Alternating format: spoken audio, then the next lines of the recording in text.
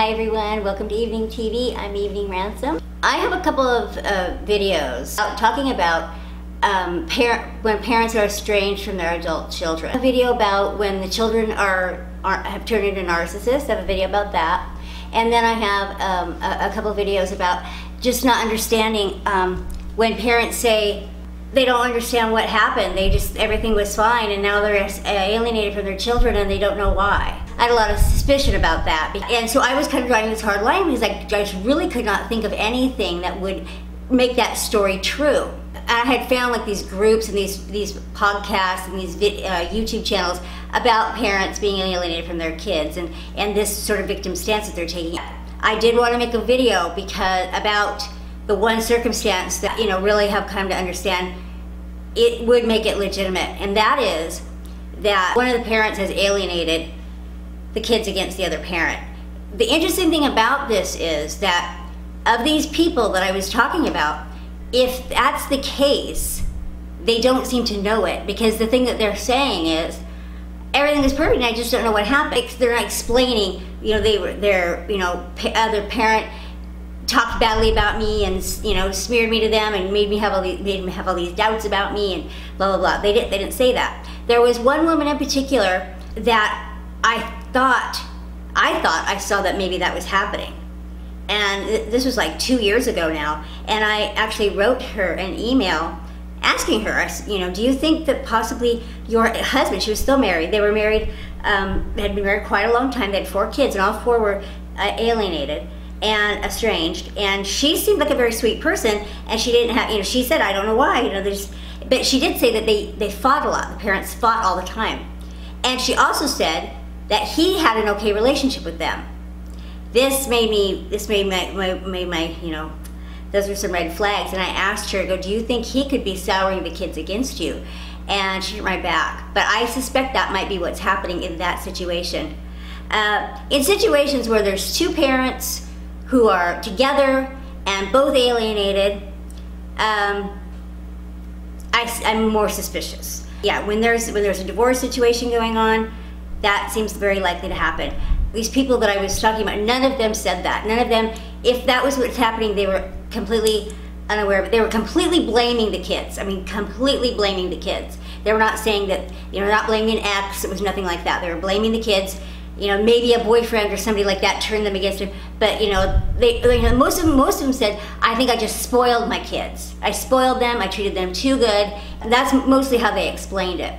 This is a really devastating situation, of course, and it is a situation where, yes, you were a perfectly loving parent, you didn't abuse your kids, and you still ended up being alienated and estranged from them. And it's tragic. What seems to happen in a lot of the cases is this doesn't last forever.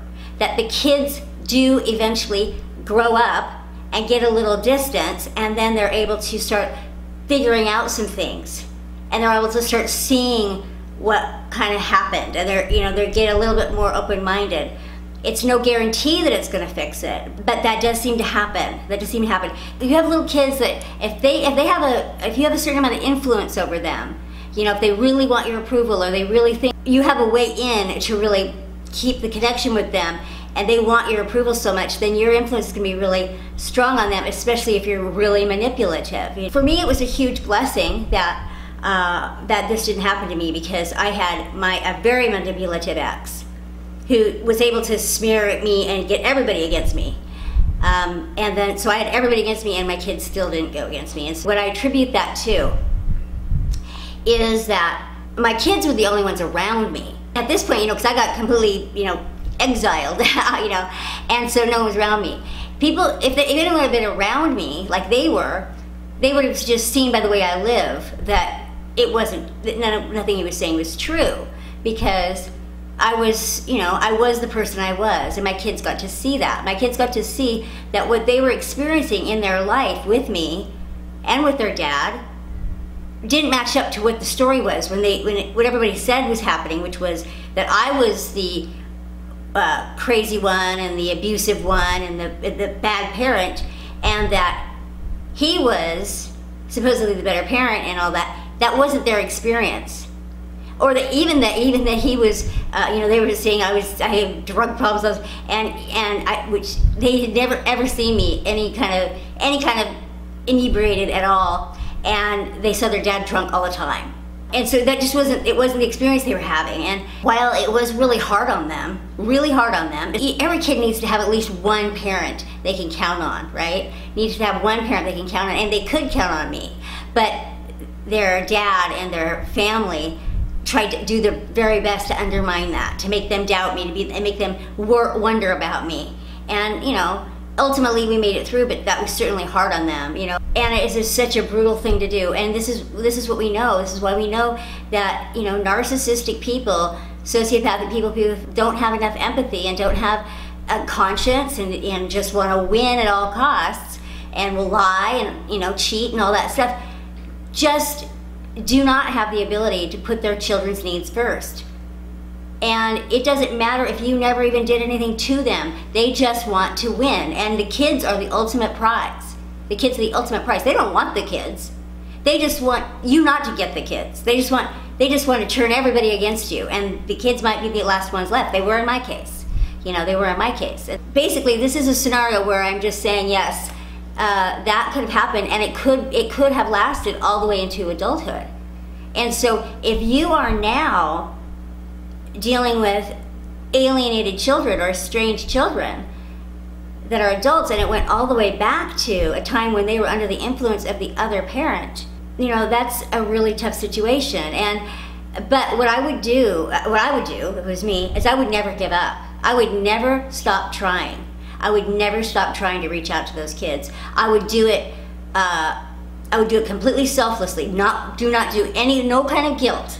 Do not put any guilt on it. Do not say, it was Mother's Day and you didn't call me. Don't do that. Just completely selflessly reach out to them.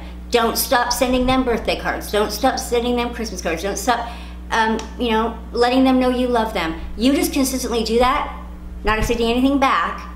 Don't expect anything back. And just do that and keep doing that and be consistent with that. And you also consistently just be a good person. You be a good person, a compassionate person. You keep your word. You tell the truth. You're kind to people. You're just none of the things that they say you are. And your kids, as long as they are developed people and they've developed compassion and they haven't become narcissists themselves. If they become narcissists themselves, then all bets are off, because who knows the way that's going to manifest. And you really don't need, as brutal as it is to say, you don't need any more narcissists in your life, even if it is your kid. So if that's the case, I'm really sorry that happened. I'm sorry that they got them away from you so that you didn't have enough influence to make sure that didn't happen. So that's a terrible situation. But I'm assuming, let's assume that's not the case. Let's assume that they're decently ordered people with empathy and with a conscience and with all of that, and they've just been soured against you with lies. Or maybe even they've been soured against you with some of the truth. We can go ahead and admit that we weren't perfect parents. We made mistakes too. And maybe the other parents just, tried to really capitalize on those few mistakes and, made you look, really bad. But those mistakes are really an opportunity to be humble and to be human and to, lay yourself out there and ask for forgiveness and say, yes, I made mistakes. I did. I've done that. I've done that too. And apologize, because that's also something that the narcissistic parent is never going to do. They're never going to see that. They're going to see that as a huge contrast from what they've ever seen over there.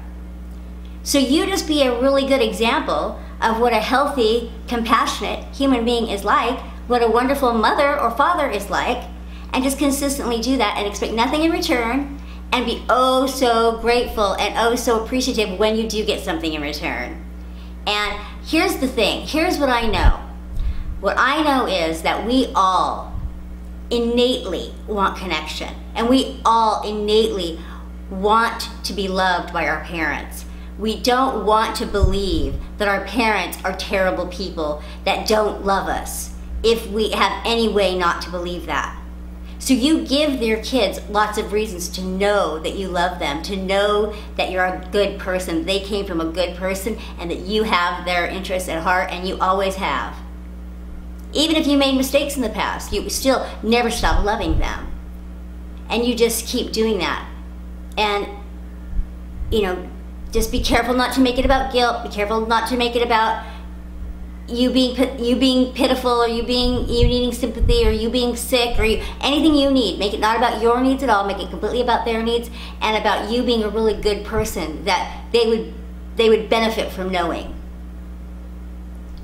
That's the best advice I can give. And I do, you know, I do want to say that, you know, with the other videos that I have where I'm really questioning why parents would be estranged from their kids if it wasn't their fault, that this is the one thing that I can come up with that explains that away.